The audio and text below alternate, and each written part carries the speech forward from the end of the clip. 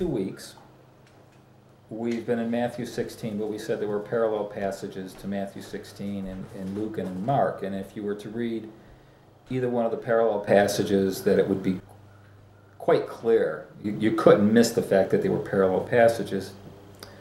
And I was talking about the new humanity in relationship to that. But John has his account, so to speak, in John 6, which is John's view. And at that point, it would have been an addition. He would have known what Matthew, Mark, and Luke wrote.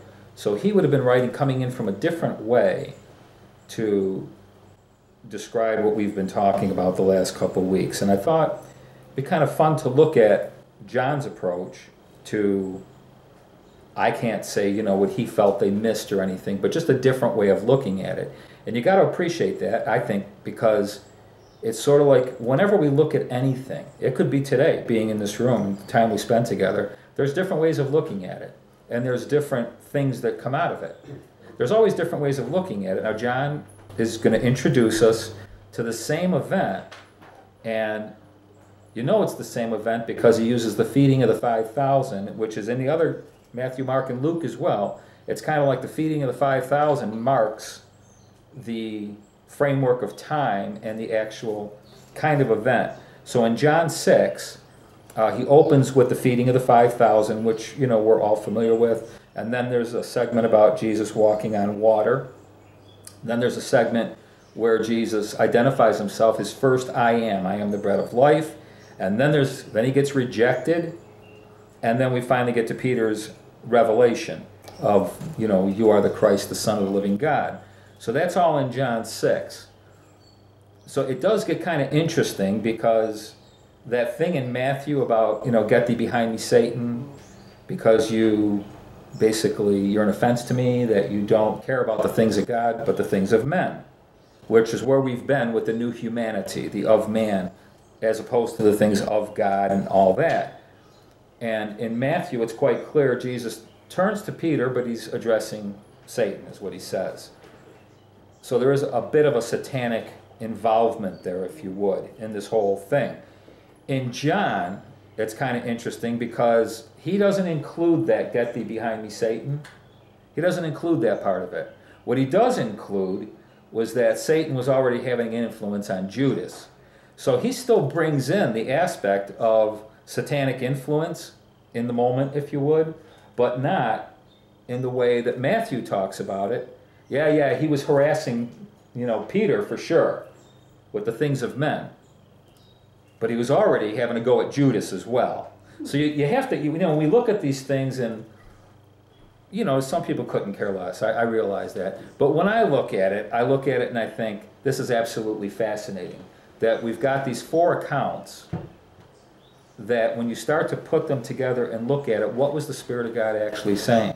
And it's kind of like, you know, Peter wasn't alone in terms of being influenced.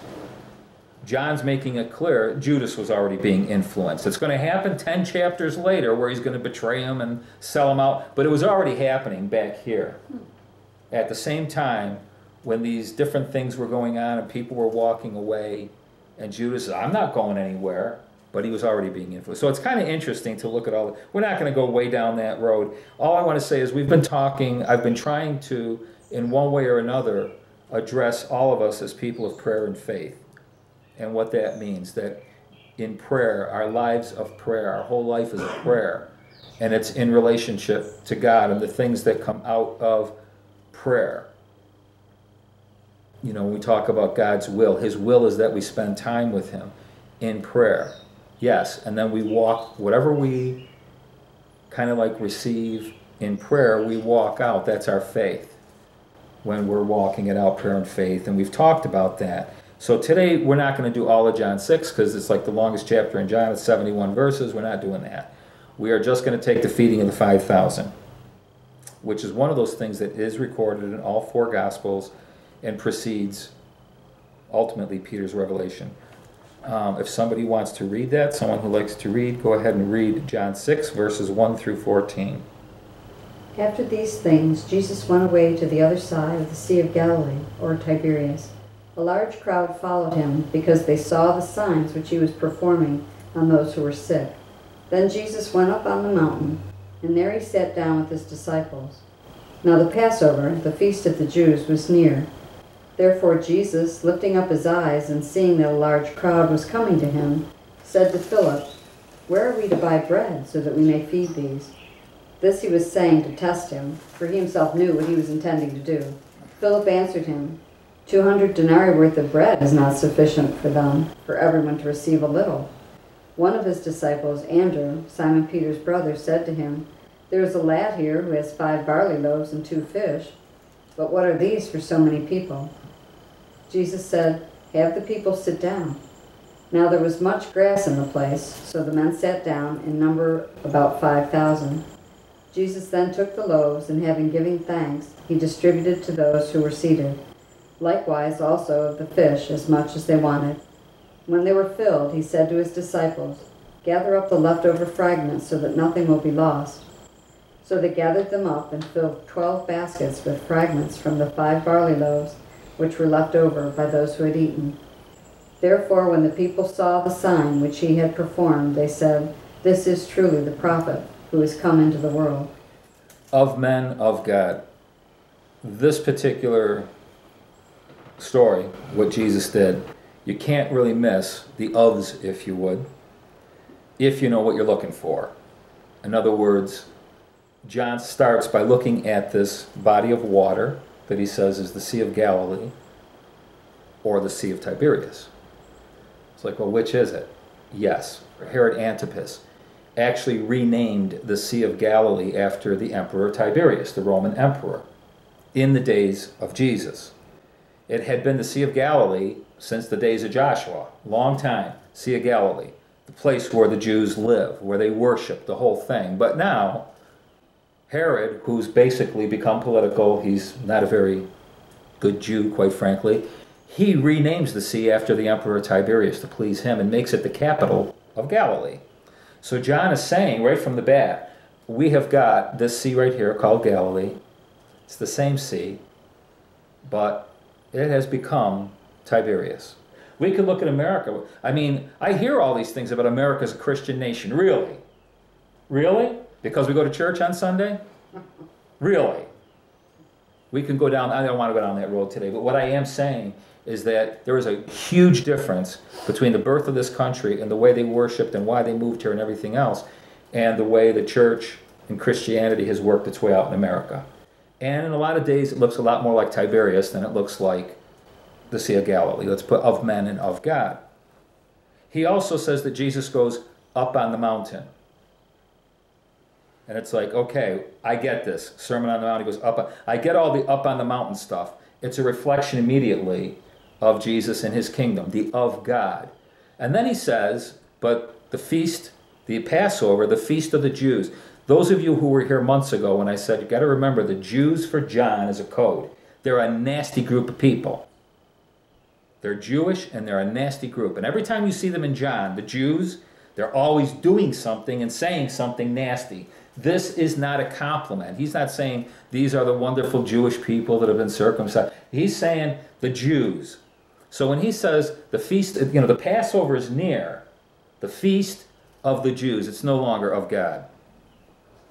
God gave them that feast, and it had tons of significance and meaning and celebration for coming out of Egypt. And it's no longer that. It's become something else. It's the feast of the Jews that even Jesus doesn't want any part of, quite frankly, because it's become of men. Philip thinks of men. He doesn't even answer the question. Jesus says, where? He doesn't answer the question. He just says, basically, even if we had this much money, we couldn't do anything about it. It's a real of men answer. It's not even hearing the word where. Andrew hears the word where and brings a kid with a lunch, which is another message in itself that someday we'll talk about, the way God uses lads, children. It's all through the Bible. It's easy to miss, though, because we go, oh, isn't that cute? Actually, no, it's not cute. It's actually God's way. When Jesus says stuff like, those who come to me like little children, I can do something with them because their heads aren't all stuffed. They're not worried about tomorrow. They're not holding on to their pocketbook. All kinds of stuff. I can work with children. Children get $1. Here's $1. That's great. Another one will come along someday. I don't know, whatever. Here comes the lad with his lunch. Innocent little kid. Andrew. So at least Andrew's got the where part. He heard where, and he's, well, here's a little kid. But it's worthless because you can't do anything with it. It's not enough. It's still, he gets a hold of one part of the where, but it's still filled with, but what can we do with that? Look at how many people there are. Don't look up on the mountain. Look at all the people. Look at, it's too much. It's too vast. I'm not picking on the guys. It's just, it's a very clear of God and of man moment where you've got Jesus looking, because he's gone up. He's in a different state right now. He's of God. He's gone up. He's already in the place. In 2 chapters, he's going to identify himself as the Good Shepherd. This chapter, I am the bread of life. Chapter 10, I am the Good Shepherd. Okay, I'm the Good Shepherd. I'm the Good Shepherd. I'm the Good Shepherd. There's something about being a Good Shepherd. Let me go back in my Bible in my brain. Ding, ding, ding, ding, ding. Psalm 23, the Lord is my shepherd. I shall not want. And what does he make them to do? To lie down in green pastures. Make them lie down. Jesus is in the zone right now. He knows who he is, he knows who his Father is, and he knows what he's going to do. That's what it says there. It's the same exact picture as Psalm 23. It means a vast field that you couldn't possibly exhaust the amount of pasture. That's what David is saying. That's who the Lord is. He's the Good Shepherd. He places us in these pastures that you can't exhaust. All who come to me shall never hunger or thirst. You're not going to be able, I don't care how much you stuff yourself. You're never going to be able to exhaust it. Make him to lie down in the green pasture because he knows what he's going to do. Because he's the Good Shepherd. And that's what the Good Shepherd does. He is not reliant on the thoughts of men, whether we think he can do it or not. That's a non-issue for him. So, we see all this happening. In John 10, by the way, when he says he's the Good Shepherd, he also says, I've come that they might have life and have it more abundantly. More abundantly, because at the end, 12 basketfuls left over, which is ridiculous. Yeah. They started with a boy's lunch, because we thought, well, maybe the fish were like that. It was a boy's lunch, for crying out loud. They were probably fish like this, a kid with 5 little fishes and 2 little hard rolls, basically. That's what he had. Boom! And they fed 5,000 people. And people have tried to get their heads around this. I've heard them all, believe me, more than I want to hear. 2 things happen. You totally miss the spiritual message behind it. And number 2, it did happen exactly as it happened, and whatever. Life more abundantly. What do we got? 12 baskets full. Got tons more than we started with. Yeah, because I give life more abundantly. The need that you have now, I give abundantly. Like Ethan, I provide. And not just for today, but for many days ahead. Verse 14 is an of God moment where they identify him as something that's come from of God into the world of men, basically. But again, relative to what we've been saying about Peter's revelation, they got it, he's the prophet, but they don't know what that means. Over what we've been talking about as he leads them in this thing about suffering and death. But here, our story of the feeding just ends with, what does that mean, basically? He's more than that prophet that Moses had prophesied about. But we'll start with that of God moment. Now today, all I want to do is talk about the word where and look at some where cues, questions. What I mean by that, there's a lot we could say about the feeding. I want to, because we've been talking about of God and of men. Where are you going to go? Where? That's a key word. And it's all through the Bible. I just took a few that you'd be familiar with, maybe not so familiar with, whatever, but just some cues. Way back in Genesis, when the man and the woman decide they've got a better idea than God, we know what happens with the woman at the tree, the serpent. We know the whole story. The result is God saying to Adam, where are you? And it wasn't because he didn't know where he was. We know that. Where are you as a result of eating from that tree? We said a few weeks ago, I don't remember, just it came back to mind as I was doing this, the first, in the New Testament, when the wise men come, they say, where is he? It's kind of like, it's a funny book, the Bible. We start off with, where are you? And by the time we get to the beginning of the New Testament, it's like, I'm nowhere. Where is he? I need to see. I need to be saved. I need to get rid of the pain. I need to get rid of the fear. Where is he? Where is he? Where is he? It's kind of fun. That's one of the things that we all ask in situations that we wish were different. Where is he? Where is he? You know, this kind of thing. Now, that's that the wise men are saying, where is he? We want to worship him. Because we recognize that if we had originally, we wouldn't be in the situation that we're in now. If we had kept and maintained the of God, we wouldn't be in the of men state over here. That's a mess, a flipping mess in every conceivable way. But here in Genesis, it's where are you, Adam? In other words, Adam decided to eat of the tree of the knowledge of good and evil, the tree of man. He had the tree of life over here. He decides he'd rather operate out of the of man position. And as a result, the lie that he believed, the father of lies said to him, you know, has God said the whole thing? As a result, we know what happened. There's spiritual blindness, and in his world, separation from God, the whole thing. When we decide that we need knowledge more than the knowledge of good and evil, more than life, we're getting more and more blind. Where are you? You've committed yourself to the of man. It's a bad place to be. Our commitment needs to be the of God. The whole situation in the garden revolved around the fact that they felt that they needed to know something other than God himself. If you know God and God says, give the money away, give the stuff away, for crying out loud.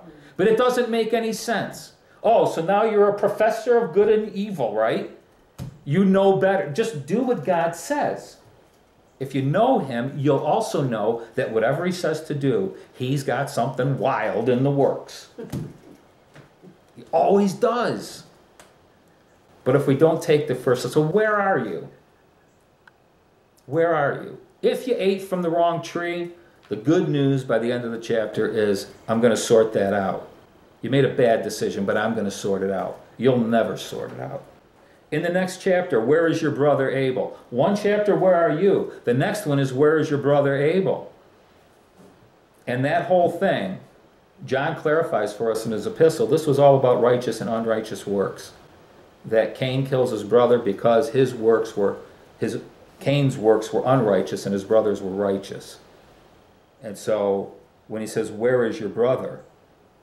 It's kind of like, I don't know, and I don't give a rip. I shouldn't say I don't know. He knew he had killed him.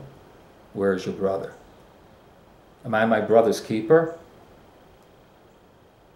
What's actually happening there? And again, if you don't know what you're looking for, sometimes it's hard to see and find. In the Hebrew, when it talks about Cain deciding to make an offering, the context in Hebrew is somebody at the end of their life who's dying. And so he decides it's a good time to make an offering. I mean, there's a lot of people that do that. There's deathbed confessions. There's people who all of a sudden at the very end of their lives, they decide they're going to, hedge their bets now, if there is a God. Cain, when we're looking at him, and by the way, it says in John, he was impacted by the evil one again. He's always around. He's always influencing our thoughts because he savors the things of men. He knows how to appeal to our minds, the way we look at things. And we've got Cain. The picture is one of him being at the end of his life and deciding it's about time to do something for God. We've got Abel, who's saying basically, I owe everything to God if he never did another thing for me. He's already done too much. He's given me life abundantly and I can't even get through it. Where is your brother? He's the one who decided to applaud God, not appease him. And this is challenging because we might say stuff like, oh, wow, I never heard it quite that way. I don't really care. What I care about more is in our lives, where are we? Are we in the appeasing business? Well, God wants me, I gotta do, need to, or are we on a daily basis applauding him with our very lives? Is it an expression of praise that applauds him? Where is your brother Abel? In Genesis 18, where is your wife Sarah? Where are you? Where's your brother? Where's your wife? Genesis 17 and 18 is an interesting story. In Genesis 17, God talks to, who's still Abram, not Abraham yet. He changes his name and he tells him he wants to enter into a covenant with him. This is like the birth of the whole Jewish people with Abraham. The covenant, the circumcision, the whole thing. And he's very clear with Abraham that this is his way forward, circumcision, the whole thing. But he also repeats to him how he is going to make a nation out of Sarah. Now, at this point, they had already had the Ishmael, where Abraham went into his maidservant, the whole thing. So he's got an Ishmael, who's a teenager at this point. And God is saying, but I'm going to bring the promise through Sarah. That's what he says to him in 17. And basically what happens, it says that Abraham falls on his face and he laughs. And Abraham says to himself, am I going to have a child at 100 years old, which would have been a year later? Am I going to have a child at 100 years old? And my wife, who's 90, is she going to, have a kid? This is a bit outside the box, and he's laughing about it. And God also changes Sarah, Sarai to Sarah. And by the way, that little ha, Abraham and Sarah, is the syllable that they use for saying the name of God. So it's like he's injecting himself into Abram and in Sarah in their very name. From now on, when you are called of God. You are an of God thing now. You're not an of man. You're an of God, Abraham and Sarah. So you've got this thing happening, and Abraham cries out to God, oh, that you might bless Ishmael. Now remember, Ishmael's a work of the flesh. They did it on their own. This was an of-man thing. Ishmael's an of-man thing, which all of a sudden, when you look at the Middle East now, and you see everything that's going on in the Middle East, are the generations of Ishmael and Isaac contending with each other, of man and of God. Make no bones about it. They can politicize it all they want, Palestine, and you can go, I don't care what, it is down the line of man and of God, and it's not hard to see the difference if you know what you're looking for. So, the way chapter 17 ends is Abraham appealing to God for a blessing on his son. And you can't blame the guy, it's his son. He screwed up and he's got this kid. But it's his son. It's a work of the flesh though, but it's his son. So, God says, fine, I will bless him. But I'm telling you, the promise is coming through you and Sarah. So when we get to the next chapter, in chapter 18, we've got the three guys coming that are going to end up destroying Sodom and Gomorrah, but they visit Abraham and Sarah first. Abraham recognizes that they are the Lord appearing in these three as one almost. You've got this picture, and they approach them, and Abraham's all excited because he recognizes it's the Lord. He wants to prepare a meal for him. So he says to Sarah, do this, do that, get the bread ready, I'm going to get the calf and all that. And they're having this meal. It's in verse 9 where they ask, where is Sarah? Where is your wife, Sarah? And he says, she's in the tent. And they say, okay, well, you're going to have a baby. You're going to have a baby boy, whatever. You're going to have the promise, the whole thing. Verses 12 and 13. Therefore Sarah laughed within herself, saying, after I have grown old, shall I have pleasure, my Lord, being old also? And the Lord said to Abraham, why did Sarah laugh, saying, shall I surely bear a child, since I am old? So who laughed? Sarah laughed in this right here. Sarah laughed. Mm-hmm. And who does God address? Kind of interesting, isn't it? She laughed, and you're talking to me. Yeah, I am. I'm asking you, why did she laugh? Abraham, this will be a good time to say, well, so did I the first time around. And to be honest with you, I might still be having a little laugh. I laughed first. You know, she takes the rub there. In fact, in 1 Peter 3, it's amazing the way he talks about this episode. Again, you miss it if you don't put it together. But the Lord addresses Abraham and says, tell me, she's your wife. Why did she laugh? See, Abraham and Sarah are the father and mother of faith and grace. And it's not me making it up. In Romans 3 and 4, Abraham's identified as the father of faith. Over in Galatians 4, Sarah's the one who represents grace. And what's basically happening here, the question, where is Sarah, is where is the grace? You see, your faith laughed at the promise of God. It became an of-man moment. Is it possible for me to have a kid at this age? That's of-man thinking. If God says you're going to have a kid, you're going to have a kid. Because that's where kids come from. But faith, the faith of Abraham, he's more interested in the works of his flesh at that. He's laughing at God, at the promise, and more concerned about the work of his flesh, of man.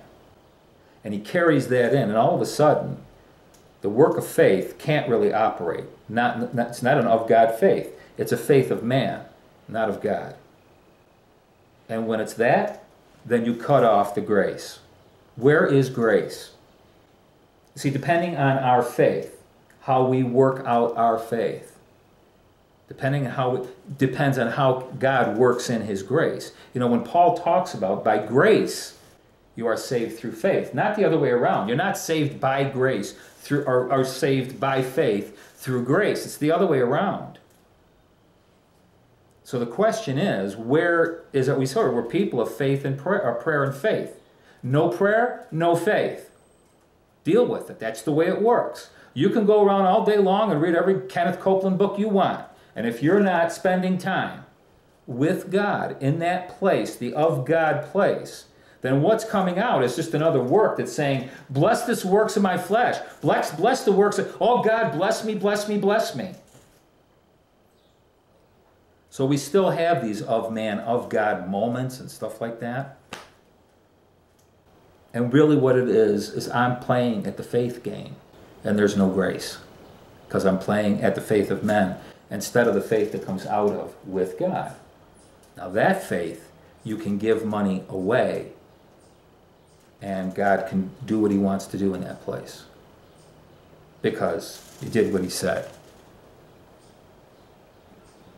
A couple of more and we'll basically be done for this morning.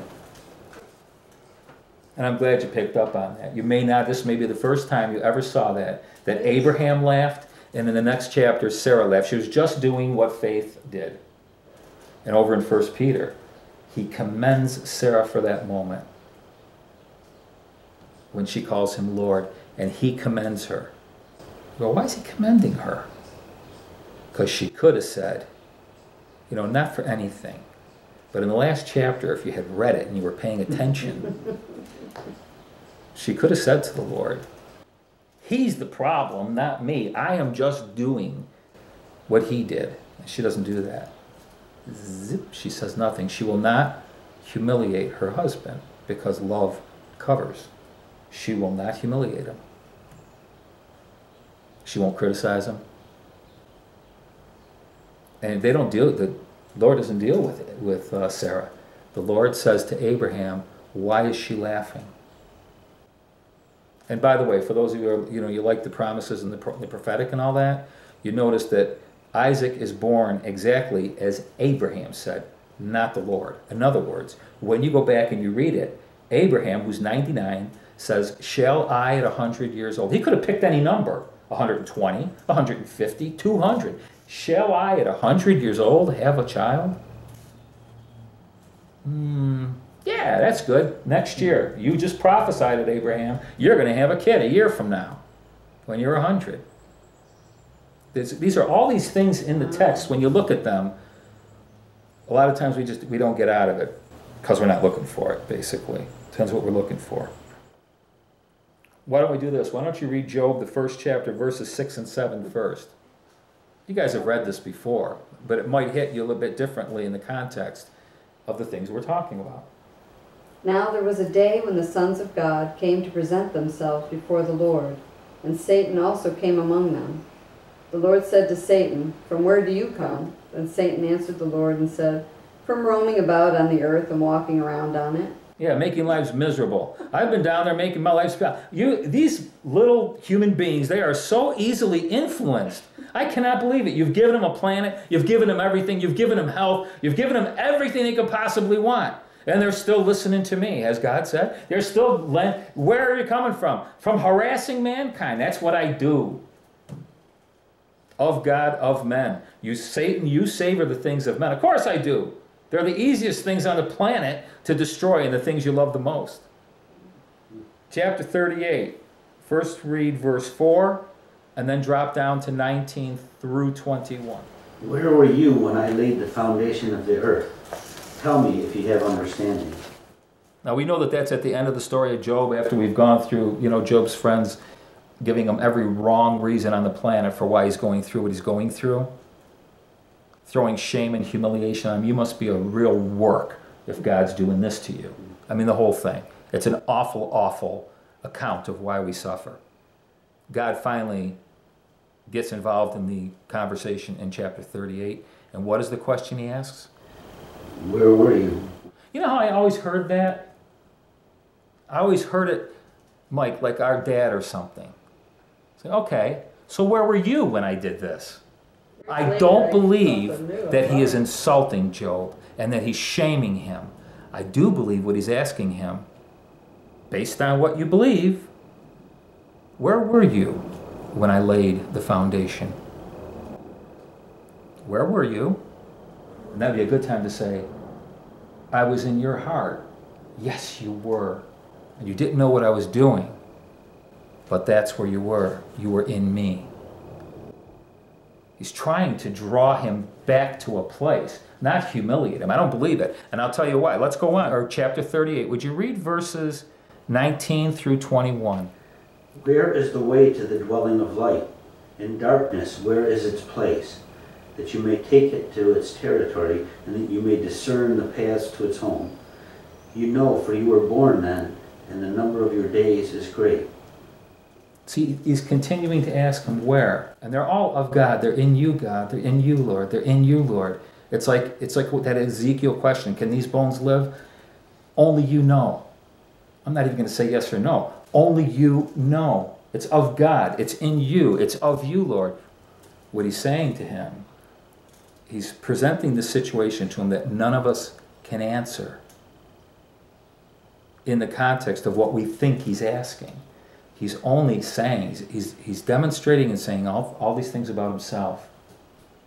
When he says, where were you? And the whole thing.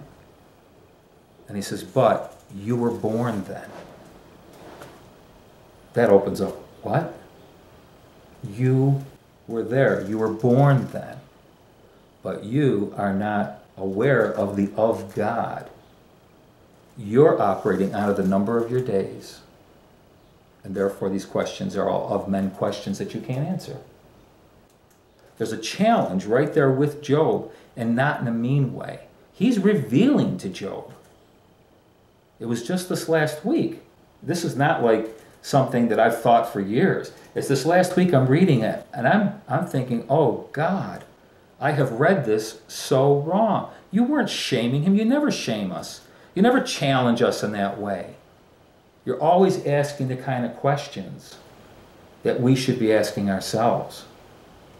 Where was I? Where have I come from? Of God, of the Father. Isaiah has tons of wheres, because we're looking at the word where. He has tons of them. The last one is how he concludes his book. Heaven is my throne, God, this is God speaking. Heaven is my throne, the earth is my footstool. Where is the house that you will build me? That would be a really good time to say, no man can build you a house. The very best I'm going to do is offer you this one and let you build it. Where is the house that you will build me? And where is the place of my rest? the temple. Ultimately, it's in Isaiah that these are the two verses that I think are ultimately the best verses that Philip could have quoted, that he didn't, and that's not picking on him. He's a good man.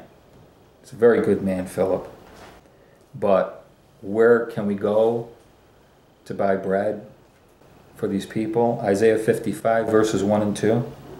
Ho, everyone who thirsts, come to the waters, and you who have no money, come, buy and eat. Yes, come, buy wine and milk, without money and without price. Why do you spend money for what is not bread, and your wages for what does not satisfy? Listen carefully to me, and eat what is good, and let your soul delight itself in abundance. There's some good verses in Malachi as the Old Testament ends. Obviously, we've been in the Old Testament all morning, that conclude in Malachi, that are a bit heart-wrenching, actually. In Malachi, the first chapter, verse 6, and then in the second chapter, verse 17. A son honors his father, and a servant his master. If then I am the father, where is my honor? And if I am a master, where is my reverence? Says the Lord of hosts. That's heart-wrenching, isn't it? That's point blank God saying, where is the honor? I mean, you call me Father, but where is the honor in that thing? You call me Lord. Where is the honor in that? Even the of men honor their fathers and their masters. Where's mine? In the next chapter, Mike, would you read verse 17? You have wearied the Lord with your words, yet you say, in what way have we wearied him? In that you say, everyone who does evil is good in the sight of the Lord, and he delights in them. Or, where is the God of justice? Yeah, well, he says, you've wearied the Lord because you actually, the things that you call good that are not good, I'm tired of it. I'm tired of you ascribing godly qualities that should not be ascribed to bad things. You've wearied the Lord, but it's the next one that concerns me even more. Although I do think basically the world is totally screwed up calling good evil and evil good. I think that's a real mess in the world today. The thing that's more concerning to me when he says you've wearied me is because you cry out, where is the God of justice? And unfortunately, I think a lot of times we do that. We see something with our eyes, we see something, or we hear something. We say, where is God in this? And he's tired of it. He's tired of being called out on every single thing that we've done of man. And all of a sudden it's like, so where is God in all of this? Now we know that God never grows weird. We understand that. But we're talking in poetic terms that God's just saying, I've had it with that. I've had it with calling me into account for the misery that you guys inflict on each other. That I've been trying to call you to the right tree since the beginning. But you know better, and you're working from a faith that you work from. You believe it works this way, where there's no grace, where you don't really care about your brother. This whole thing. And that's it. Malachi ends and there's 400 years of silence. God's not talking until Jesus appears, the Son of Man, who we're talking about today. We've said before that John's, in the Gospel of John, he has like his code words and stuff, and where is one of them. We've talked about that before. Where for John is always about the Father. In John 2, they didn't know where the wine had come from when he turned the water to wine. They didn't know where it came from. In John 3, the wind blows where it will, and you don't know where it's coming from, and you don't know where it's going. That's a perfect description, but he says, so it is with the people of God. What is that saying? That our origins should be of God, we move in a way that's of God, and return to of God. So it is with people that are born of the Spirit. We've got people, I know people, that, I'm just following the leading of the Spirit, and their eyes are glazed back and they're, they look like they belong in an institution someplace. And that is just not what a Christian walk is about. If it is, somebody should probably tell every great man and woman of God over the last 5,000 years, because you don't see that. What you see them doing is being in a place of trust, confidence, hope, faith. Of course, we make mistakes. We keep sliding into humanity all the time, But for the most part, these are the people of God. This is what God is doing. And you can see it, and you can taste it, and it's very real, the whole thing. The people of God don't really know where they came from. And we talked this morning about, from Job, that we are before the foundations of the world. That's what we're told. We say, I wish I could remember that. Well, don't worry about it. Get on with the present, what you're doing right now, and you're going to return. So just don't worry about it. You don't even know, don't worry about it. Just leave it. And don't worry about over here. Walk here out of prayer and faith. Walk that thing out, is what Jesus is saying. The woman at the well, she did, where are you going to get the living water from? This word where, Jesus in John 14. You don't know where, or you know where I'm going and how to get there. And, Thomas says, we don't know where. Like, that's amazing. How could you not know the Father? I've said it a zillion times. The Father's in me. I'm in the Father. I and my Father are one. It's not I who says this. The Father says it. I don't get my... He goes on and on. How can you say you don't know where? What is the problem with the where? It's the Father. Anyway, this whole thing about where today becomes a very important question for us, because at any given moment we can ask ourselves, where am I at? Am I of God and from that place and the whole thing? Or am I of man at any given moment? It's very clear, to be honest with you, if we're willing to ask the question to ourselves, where? There was one clue in this whole thing that kind of, I'm not picking on Philip, but it should have been a little bit of a clue to Philip. In verse 5, when it says, Jesus lifted up his eyes, that could mean a physical description, although I don't believe it does, but it could be a physical description that he actually looked up towards heaven and said, where are we going to get bread? Might be a good time to go. Where did the manna come from? Dropped out of the sky. Oh, I think we're onto something here. I think it's going to come out of the sky like it did in Moses' day.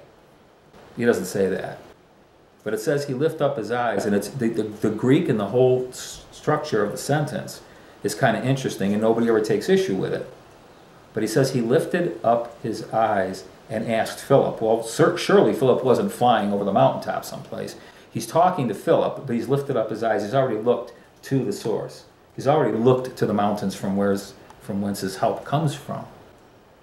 He's already looked in the right direction. He lifted up his eyes, for he knew what he was going to do. He's already of God. He's in the of God place. He's ticking over in the of God place. Philip and everybody else is in the of man place. Luke chapter 8, verses 22 through 25. Now it happened on a certain day that he got into a boat with his disciples. And he said to them, let us cross over to the other side of the lake. And they launched out. But as they sailed, he fell asleep. And a windstorm came down on the lake, and they were filling with water, and were in jeopardy. And they came to him and awoke him, saying, Master, Master, we are perishing. Then he arose and rebuked the wind and the raging of the water, and they ceased, and there was a calm. But he said to them, where is your faith? And they were afraid and marveled, saying to one another, who can this be? For he commands even the winds and water, and they obey him. If you throw that into our mix today, Tiberias stinks. Let's get to the other side. We've got to get into the things of God here. I'm suffocating here in the things of men. Let's go to the other side. process of getting to the other side, a storm comes up. These guys do not respond as men of God. They respond of men. So the bottom line for Jesus, once he deals with what's making them afraid, and he deals with the storm, he then says, where is your faith? And it's not like, for crying out loud, where is your faith? What is your problem? Don't you get it? It's not like that at all. And I am so convinced that we misread Jesus, the Bible, the whole thing, so much. And if we were coming out of an of God place, all of a sudden we hear the Spirit saying something entirely different. In love, in patience, in kindness, in goodness, just like we always try to be with our children, that we many times make mistakes and respond more like of man, but our desire is to be of God that way. I know it is, all of us. So when he says, where is your faith? So if you've been listening to me, maybe you don't rebuke storms, but you're not afraid during them either, because I'm in your boat. Where is your faith? As long as he's in the boat, we're fine. We don't have anything to worry about. See, the whole thing, all these different, where are you? Where is your brother? Where is Sarah? Where were you when all these different wheres. The bottom line becomes, if you are not in that place of prayer and communion with God, if you think you can skip it or it doesn't matter, then when the storms come, you freak out. Instead of when we're in that place, he's the one that said, we've got to make our way from Tiberias to Galilee. We've got to get through this thing and get rid of the of-man thing, become the new humanity, etc., and get on with the boat ride, because there's a long ride ahead. Let's get to the other side. What does that mean? It's a matter of faith. Where is your faith? It's in you, Lord.